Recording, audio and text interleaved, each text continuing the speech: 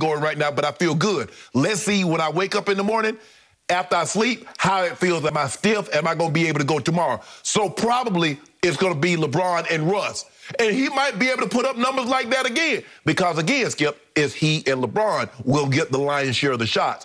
But you and I both know if LeBron James is on the court, Anthony Davis and Russell Westbrook will not get 58 shot attempts between the two of them. Okay, so back to your man AD before we leave that behind. Yes. In the first quarter, he blocked a shot and seemed to hurt his shoulder and went down writhing for a while. Right. And then with 32 seconds left in the game, if we could see this. He got fouled. He banged knees with Ain't no bang no knees. The man pushed. The guy pushed him. Skip, look at that. Banged knees. He just hit knees. He said it stung. That's all. And he went down, and I thought, uh-oh, this could be the end of your year. I really thought, is this it? Is this the end of it?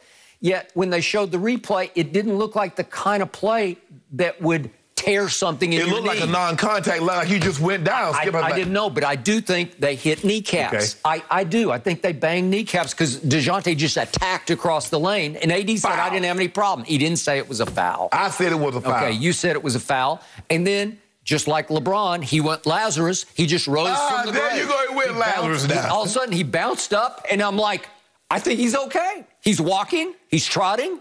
He's running. And then what he playing. And then what he do in overtime? Took it over. Dominated. Took it over. I don't think he dominated quite like Russ dominated. Oh, he had them putbacks, Skip. Okay. What about the putbacks? He had a few, and he was really good. But what was the statement play of the night was Russell Westbrook. Could we see this going coast to coast for a thunder dunk? Speaking of Oklahoma City, where he started, a thunder dunk that just brought the house down. Here we go. Here's Jakob's miss. And guess who grabs the rebound? And here he comes, and here he comes. And we're talking hell-bent Russ on DeJounte, and he just says, oh, stop it. And over Bates Diop, he just slams it, and this brought the house down. And you know, Mr. Sharp, why it brought the house down? Because Laker Nation took over AT&T. They just took it over last night. It was shameful. I have been the biggest Spurs fan since George Iceman Gervin back in the 80s, and it was hard for me to watch this game because usually if I'm watching and then maybe I need to hit the restroom real quick, I can just listen to the crowd to tell me what's happening. Right. And if the crowd roars, you would think San Antonio just made a big three, right? And instead, if the crowd was roaring, it meant the Lakers. So that brought the house down literally for Laker Nation. Yes. Because it even seemed like as the game progressed, there were more and more yellow or gold, whatever you call them, jerseys. Skip, the Lakers are like your Cowboys. They travel like the Steelers. They travel like the Packers. They travel. They're just certain. The Lakers are going to pack. First of all, they got LeBron. And then again, they got the brand, the Lakers. And we know what the Laker brand is in the NBA. I get it. The Knicks are more valuable. I get the Warriors are more valuable. But nobody brings a crowd like the Lakers because that brand means something. It's synonymous with winning, and it always has been. And now you got LeBron, and you got Russ, and you got AD. So on a given night, Skip, you know, a lot of times when you had one superstar, if he sat out, oh, man, we got nothing. Even though LeBron sat out, you still had Russ and AD. Yep. And even if AD sits out, you're going to have Russ and LeBron. So if one of the guys sit out, you still get an opportunity to see two superstars. Russ was great. There's no other way around it. But, Skip, at the end of the day, you know this and everybody else knows this. What does it matter if LeBron is not on the court and he can't do this? Correct. But I will give Russ this. He actually made 1-3 when it really mattered. Oh, man, I think, what the? And it was 5:41 left. If we could see this, this is a tie game. Yes. And I'm saying, seriously? Yeah. I couldn't believe he shot it, but then he shot it with, they're just daring him to shoot. Jakob sort of... He shoots all over confidence. I agree. And guess what? He made it. And he swished it. Yes. He swished it. That's his first three of the night, 1 of 4, and that put them up 3 points with 5.5 minutes to go. That was a pretty big shot. Skip, you and I both know the one thing Russell Westbrook does not lack is confidence. Nope. He shoots every shot. You would swear he's Steph Curry. And the one thing he does lack is memory. He has no memory. Yeah. He forgot. Right? He forgot. They erased his memory, Skip. He's like a great cornerback. He doesn't remember the last play. Right. He just plays good, bad, or different. He's Russ. And then speaking of making threes, we got to show what your new starter last night, Malik Monk, did with just 58 seconds left. He took a 31-foot three. This is 5 feet beyond the three-point line, and he took it with Russell Westbrook confidence and just ripped it.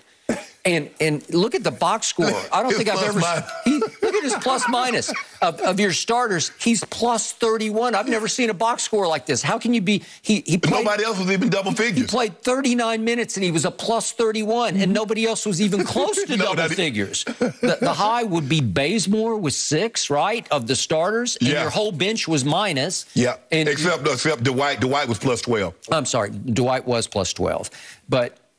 Even your man Carmelo, he fell back to earth with a thud last night, but that was predictable. 1 of 7 and 0 for 4. But Skip, it was AD and Dwight lineup in the fourth that really turned this thing around and got going, because they were challenging everything. Going big. Yes. There was nothing big. Everything was getting contested at the rim. AD would block one, Dwight would challenge and block another. So it was them that in the fourth that really turned this thing around, that all of a sudden the Lakers were able to get back, get some stops, and make it on the other end. But it was their free throw shooting down the stretch. You can't go 0 for 7, because you could have iced the game. You could have finished the game off at the free throw line. Yeah. So my man, Coach Popovich, says after the game, I'm so proud of these guys. And I'm thinking, you're proud of 0 for 7? I mean, once upon a time, Pop would have been out of his mind snapping the heads off of reporters for asking after the game about 0 for 7. Well, Skip, that's when he had 4 Hall of Famers. You got Kawhi, you got Tony Parker, Ginobili, and Duncan. That's something entirely different than what you have right now. He understands he has a young team, but Skip, they play hard. They get in and out of their sets. They move the basketball, and Pop even wanted to move with faster pace than what they were playing with last night. Kept doing this. Yeah, and go. But Skip, when you're young, and AD said it, when you're young, Skip, you don't know what you don't know. You just get up and down the court. So finally, my man DeJounte Murray got off to a slow start, but then he put up huge numbers because he goes 21, 12, and 15. That'll work, right?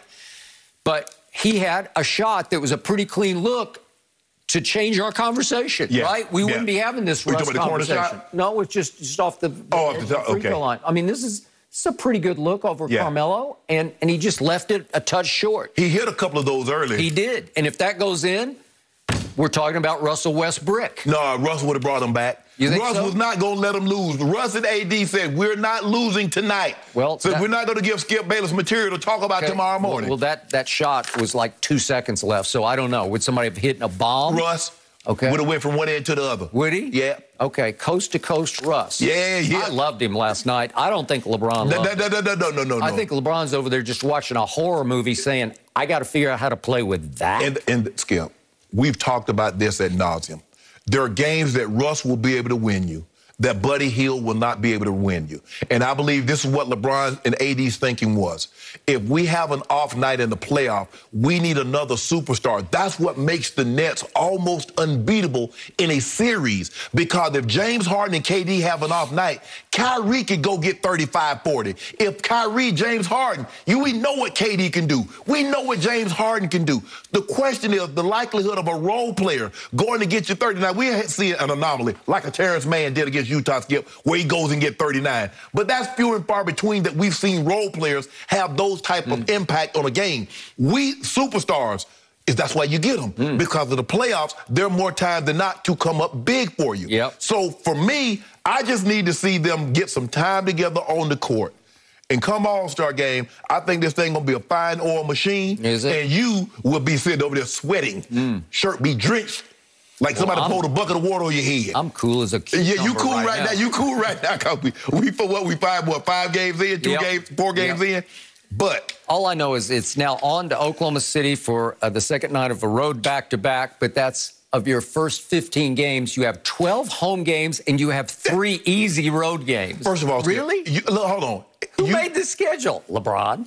It's 82 games. You play 42 at home, 42 on the road. So if you play this many home games early, guess what that means late? You're going to play a lot of your games late on the road. It's okay. It's going to balance out. LeBron called the commission and said, hey, I need to call in a little favor here because I got a new guy in town and I need some easy games to try to figure him out. Here's the thing. Now, maybe next year, maybe LeBron says, hey, commission, I need you a favor. Like games 35 through 50, I need at home because I'm going to break the record.